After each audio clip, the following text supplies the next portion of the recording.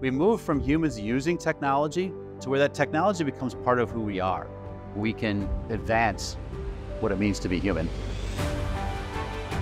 This is biomedical engineering, the intersection of technology and medicine. During this course, you'll go on your own biomedical engineering journey.